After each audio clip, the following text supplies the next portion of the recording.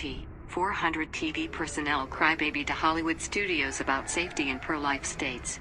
By John Nolte on July 30, 2022. The headline reads, more than 400 TV showrunners demand Netflix, Disney and more offer safety protocols in anti-abortion states, but I think we all know what it really means. More than 400 fully grown adults, who also happen to be wealthy, helpless, neurotic, and angry crybabies, got together to demand the Hollywood studios make them feel safe in anti-abortion states. Why? Because leftists are weak, spoiled, perpetual victims who always have tantrums like this whenever things don't go their way. Get a load of this. The letter, obtained by Variety, is signed by A-list talent such as Shonda Rhimes, Issa Rae, Amy Sherman-Palladino, Natasha Lyonne, Ava DuVernay and many more.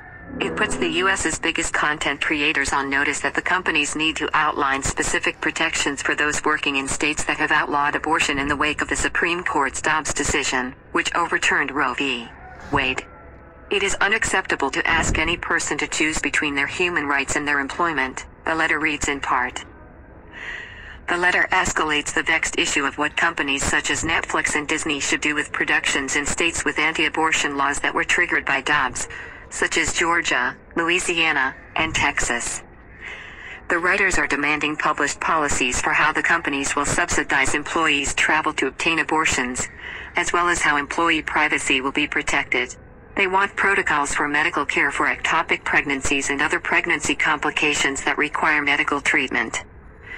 They're demanding criminal and civil indemnification for anyone helping an employee obtain an abortion. The emphasis is mine. Can you believe this?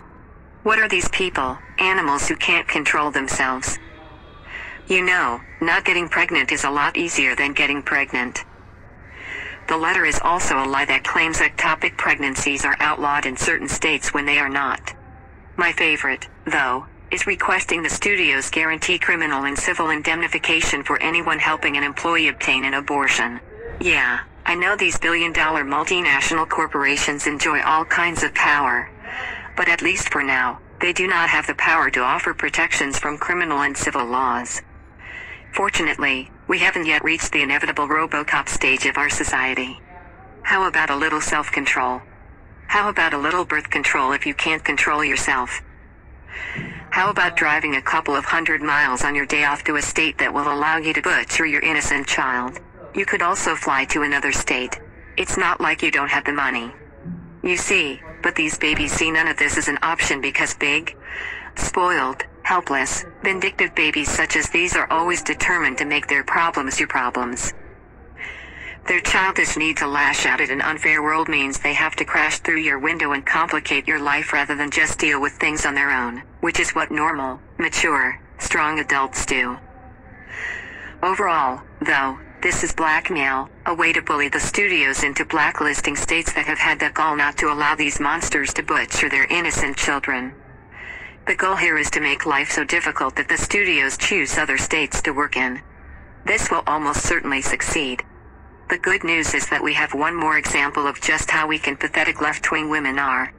Oh, yeah, you've come a long way, baby. P.S. These states want to save your child. You want to kill it.